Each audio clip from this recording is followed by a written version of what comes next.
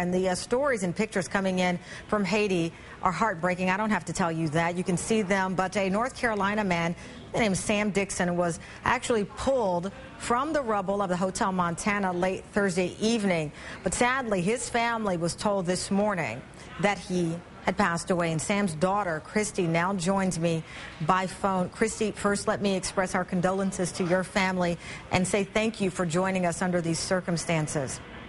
Yes, ma'am. Thank you. Absolutely. Tell us a little bit first about your father and why he was in Haiti. My father worked for a program called UMCOR, which is United Methodist Committee on Relief, and he was there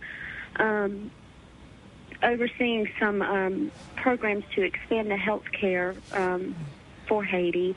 There were a few other men with him that day. I think they were going to have a bite to eat at the Hotel Montana. From the information we received, they were dropped off minutes before the earthquake, so they were still on the ground floor level. We had gotten some word that, they had located him, which was good news to us, and then the time frame in which we were receiving news was, several hours in between updates, and it was very confusing and very hard to wait to hear any news at all. We watched the news, all night. We were on the internet, just trying to find ways to communicate or find out any information. And today, unfortunately, we received news that we didn't want to hear. He was with a man named Clint, who they were able to get out of the building, and he was right beside him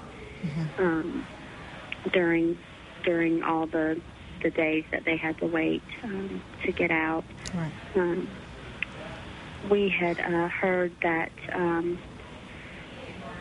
they were telling each other stories and trying to console each other and praying together. And